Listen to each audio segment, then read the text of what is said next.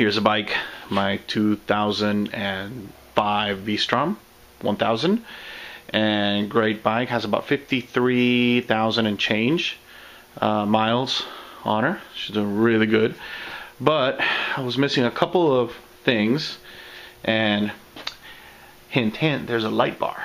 That's one of the things I'm going to be doing. Got a set of lights that I'm going to show you guys in a bit. And just for the sake of doing it and safety purposes, I'm going to be installing a horn, better than the stock horn. Here are the Farkles. So these are the auxiliary lights that I decided on purchasing. The Denali D4s.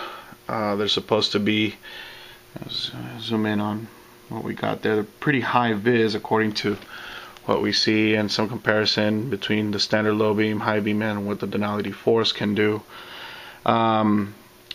They are supposed to be spotlights as well as floodlights, and I'll take them apart and show them to you guys in a little bit. So yeah, installing those, that should be pretty good to go.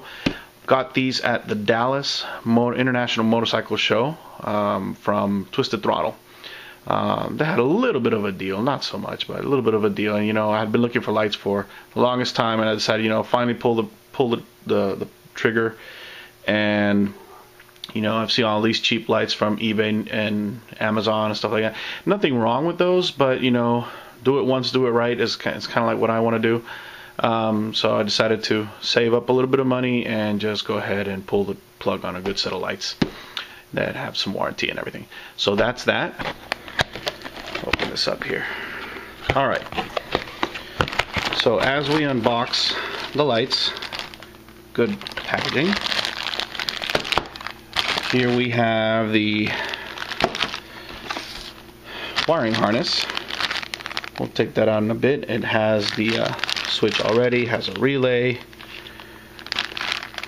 battery connectors, which I'm just going to cut out because I'm just going to plug it directly to the fuse block. So, wiring harness. What we have here, zip ties, posi locks, and looks like a wrench and a couple of spacers in there, and in detailed instructions. Set that there. And then we move on to the lights themselves. So pretty nice. The lights themselves come individually packaged. The Denali D4s. Anything else in the box? The box is empty.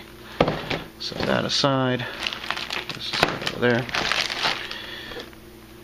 Let's open one of these boxes. Take a look at the actual Denali D4s. Doing this one-handed is not fun. Bubble wrap. Okay. Let's move that box out of the way.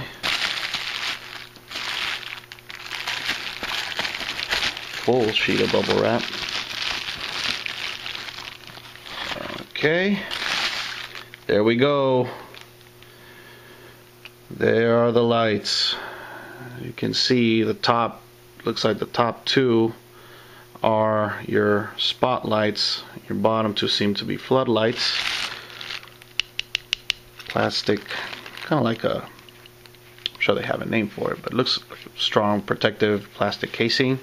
It's all metal. On the side, Denali has its bracket, swivel bracket, and a pretty good adjustment. And it's a quick detach in case you ever need to take them out or work on the bike. And interesting. So they attach to the wiring kit, but quick detach. That's pretty cool. So ultimately, what's going to happen is the light will be mounted like so. And then you can adjust it left and right, up and down.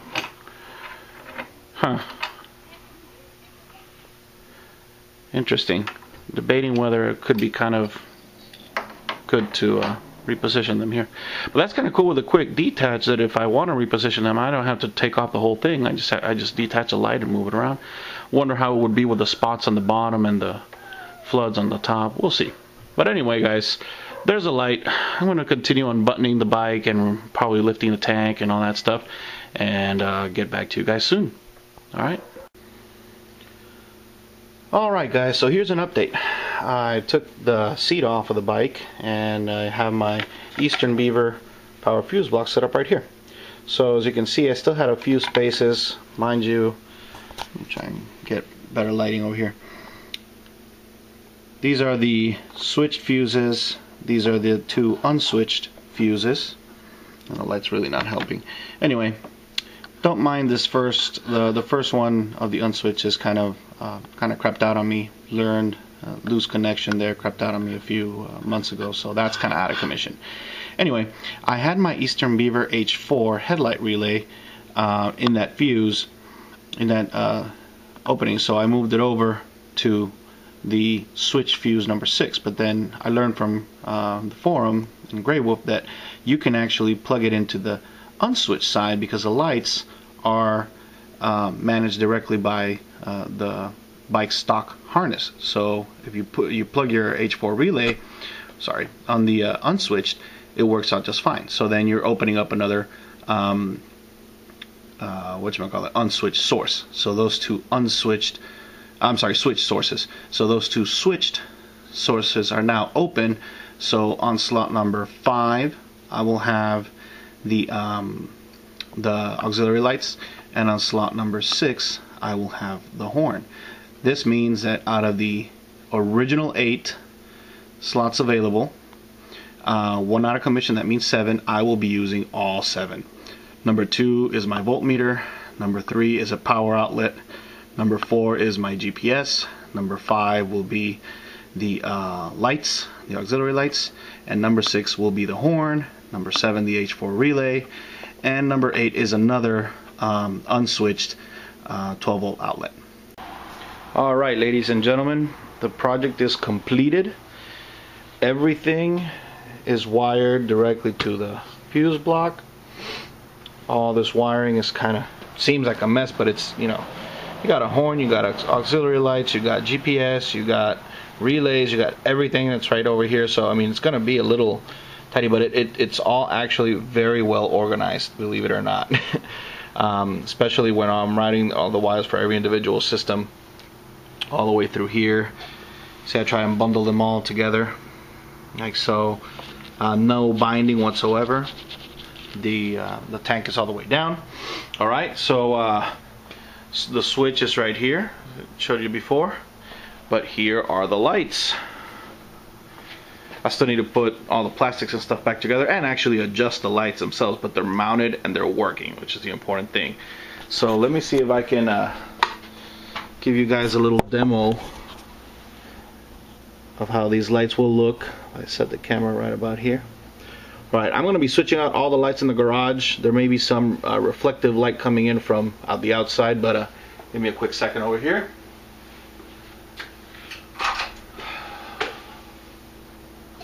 While we give you all this demo. Alright. That is a stock low beam light. Stock high beam light. Denali D4s. Amazing. They light up the night. I actually haven't ridden yet, obviously, but you can very well see how powerful these lights are. Again, turn them off. We got high beam right here, low beam, and Denali lights, and then high beam and Denali lights. High beams only, low beam. Pretty cool, huh? Let's see.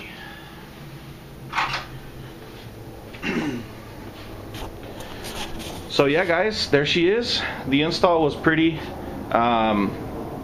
easy. The installation itself, it's easy, especially with that plug and play kit.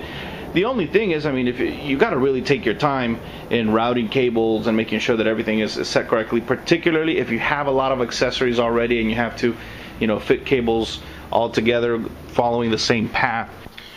Alright guys, so that's Denali D4 installation on a V-strom 1000. Hope you guys enjoy. Feel free to send any comments with any questions, concerns. I'll be very happy to answer any of those that you guys may have. But till next time, this is Photo Rider out.